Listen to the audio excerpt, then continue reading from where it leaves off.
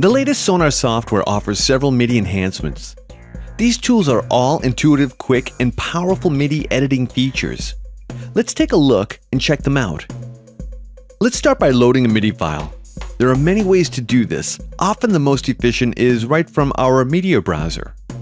Select a groove clip, and by dragging it onto the track controls like this, it will automatically place it at the beginning. New in Sonar is MIDI time stretching. To do this, select the edge of a MIDI file and the cursor will change. If you don't see this icon, then try using it in Smart Tool mode. Also, check to see if your groove clip looping is deactivated. Next, hold Ctrl on your keyboard while clicking and dragging the file. The MIDI editing enhancement now allows you greater flexibility to conform your various tracks together, for example. You can compress the file or stretch it to a maximum of 400%.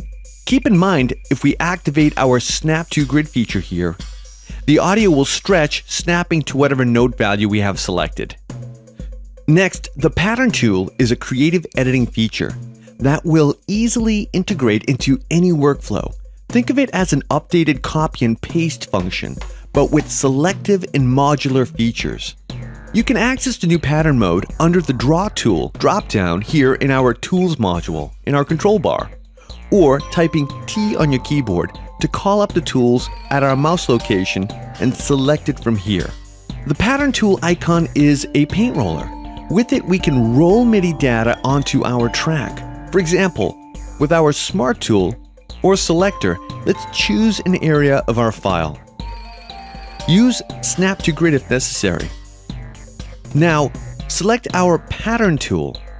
Moving the Pattern tool to the lower half of the track, our cursor changes to the Pattern tool icon.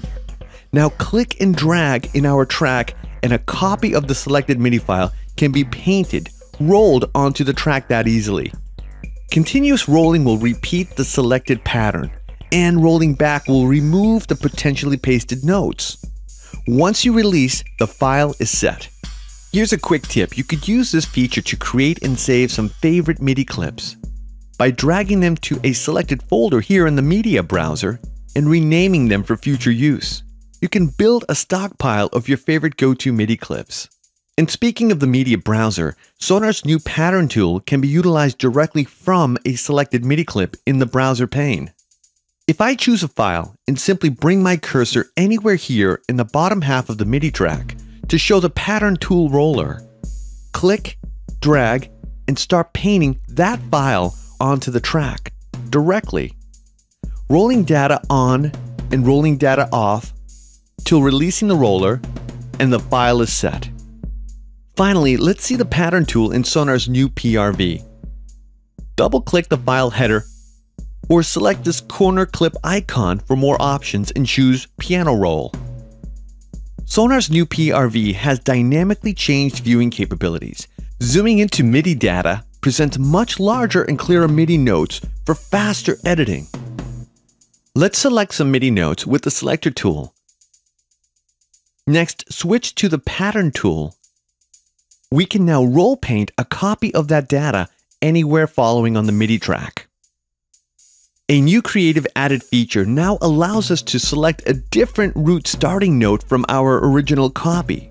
By holding the Shift key and painting, the data can begin on the new selected MIDI note we roll on.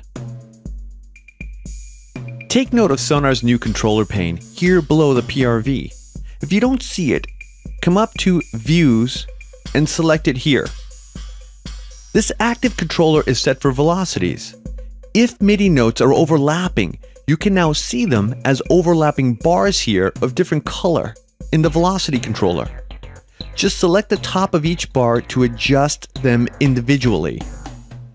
Now, with no MIDI notes selected currently, simply click and drag with your Draw tool here in the velocity pane to draw in your velocity settings. Note how the above MIDI notes slightly change color to indicate the velocity strength. Lighter colors for less and more bolder colors for more velocity. Let's create a new controller here in our controller pane. Click the Add symbol here next to the existing velocity controller. choose our MIDI event type to control, say volume for example, and here our new volume controller lane appears. One can click and drag with the draw tool here to create volume control parameters freely, for example. Flexible, fast, and creative. These new MIDI enhancements and editing features in Sonar are not only creative but progressive elements designed to keep your workflow moving. Check it out today in the new Sonar Artist, Professional, and Platinum Series software by Cakewalk.